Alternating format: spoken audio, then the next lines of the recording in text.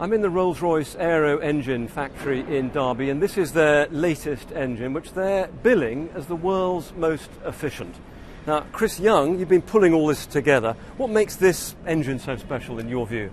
So this is the largest engine that we've ever done, and as you said, the world's most efficient engine. It's the biggest diameter of fan that we've ever had. This is 118 inches of diameter. You could fit the Concorde fuselage through the centre of this casing here. We take air in, it's about 1.3 tonnes of air a second, about the same as emptying a squash court every second through these blades. And that flows through here? And that flows through these blades. These are hollow titanium blades. Can I touch them? Yeah, you can touch them. They feel almost too thin to be hollow. Yes, they're amazingly light technology, very, very thin, hollow inside them to make them very, very stiff.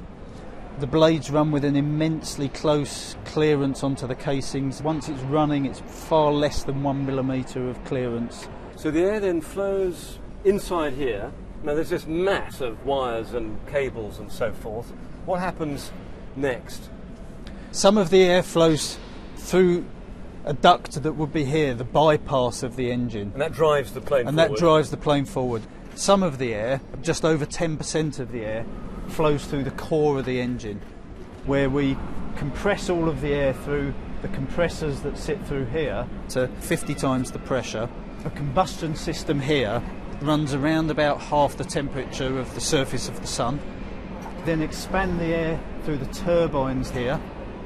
The air at this point, it's hotter than the melting point of the turbine blades themselves. Sounds almost impossible. Sounds impossible, but the way we achieve that is by putting a very thin film of cooling air around the blades themselves. And that just flows over them. And that just flows over the blades. Though even the cooling air itself is at nearly 800 degrees. This is where the air comes out of the core of the engine. You can see the last stage here of the low pressure turbine blades.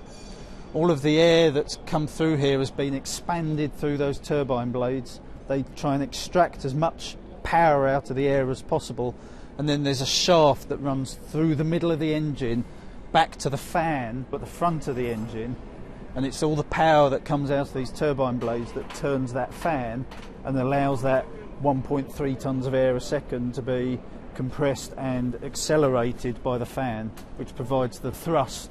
Each one of these at takeoff power is capable of 84,000 pounds of thrust. Now, I know that we're the first TV crew allowed in here to see this engine, but I'm sure there's all kinds of secrets you've got locked away, because it's a highly competitive business, isn't it? We're all improving by about 1% a year.